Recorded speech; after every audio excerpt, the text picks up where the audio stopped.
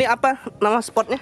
Ini spot Likuan 3. Oh, Likuan 3 ya? Iya, Likuan 3. 2 di sana, 1 di sini. Likuan 3. Gila. 1, 2, 3, fuck it.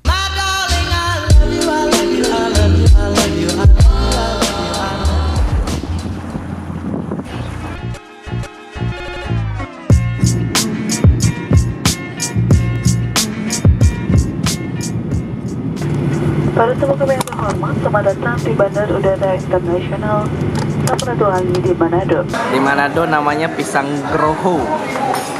Makannya harus pakai sambal, Ing.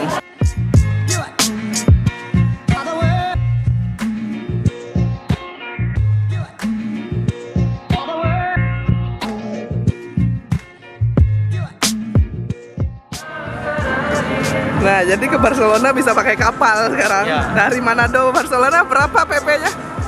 Murah lah, murah. Ini mau jalan kemana, Pak? Laut. Hah? Laut. Oh, tol laut. Tol laut berapa lama itu? Ya, hampir siang susah. Siang besok sampai? Siang, jam 5 Jam 5 pagi. Ini sampai di Deo. Oh, berarti 12 jam lah ya. Kalau Holi cuma sampai Melo. Kalau yang Barcelona ini ke Talaut. Laut biru.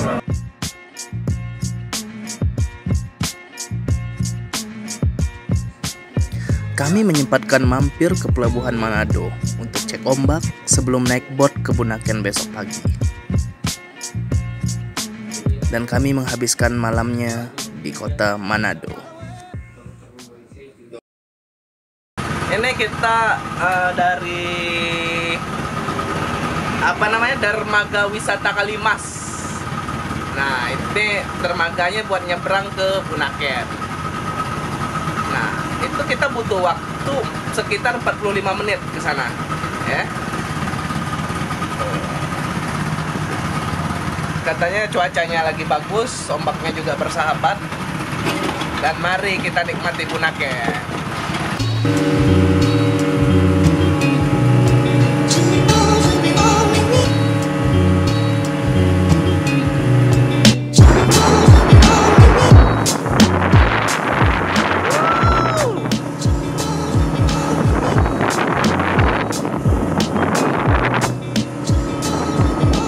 Abang ini jalan-jalan terus ya. Mantap.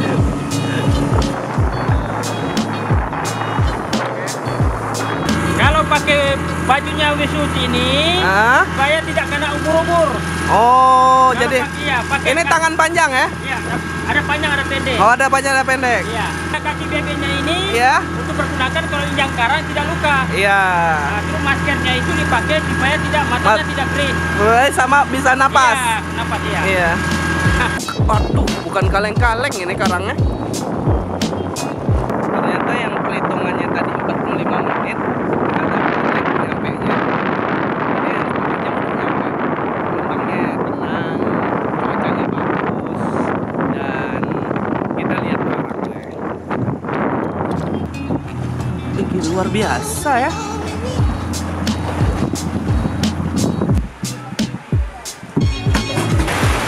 Ini kita mau mulai snorkeling di destinasi wisata paling mantap di Manado, Bunaken ya.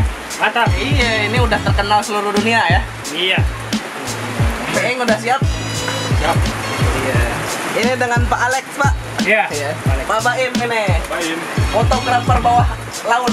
Oh, yang sangat handal. Sekarang kita pergi spotnya itu namanya Tawarastar. Tawarastar ya. Itu spotnya. Kita main sama ikan, foto dengan tebing di dalam. Nanti ada beberapa petunjuk nanti saya ajarin.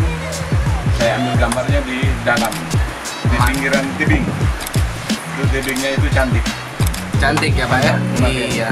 Nanti kita ada 2 spot, Tawarastar sama Likuan 3. Seperti gini loh. Kalau bibir kita gerak, masuk air. Sayang teripang kita nanti karat sama air laut. Ini spot Likuan 3. Oh, Likuan 3 ya? Iya, Likuan 3. 2 di sana, 1 di sini. Likuan 3. Gila. Ini yang nggak boleh menurun jangkar juga nggak boleh ya? Jangkar nggak bisa berdiri. Ini spot-spot yang kita tunggu. Kuning, ada warna-warni deh. Iya. Siap Pak Baim? Kita jalan.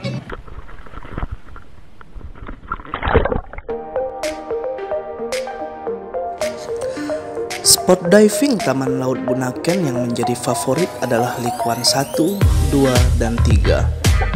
Bagi kamu yang hanya ingin snorkeling, penyelam pemula maupun penyelam berpengalaman akan sama-sama menikmati spot dengan ombak yang tenang dan air yang jernih ini.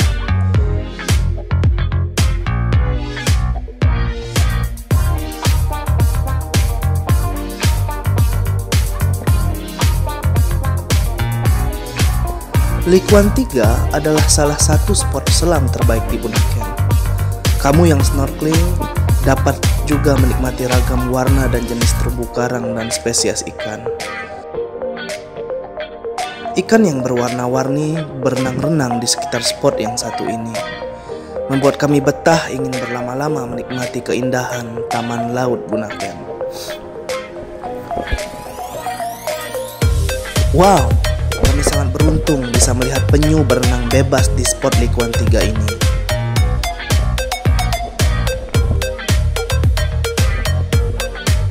Kami juga menyaksikan gerombolan ikan seperti menari dengan kompak ke sana dan kemari.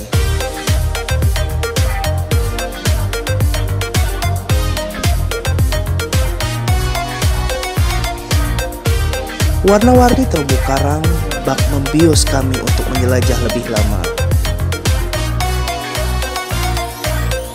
Pak Baim pun mulai menunjukkan skill free dive-nya dengan memasuki celah dinding vertikal yang indah.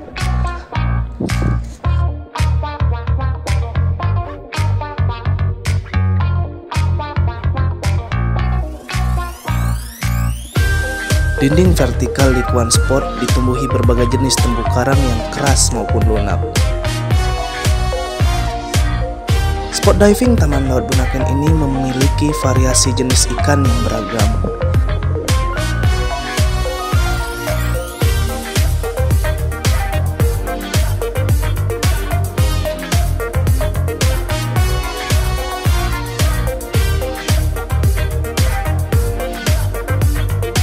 Hanya ada satu kata untuk mendeskripsikan keindahan taman bawah laut Bunaken.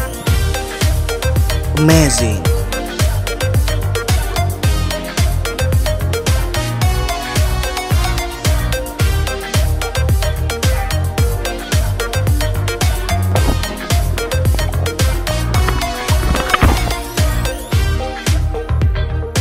Thank you for watching dan jangan lupa subscribe.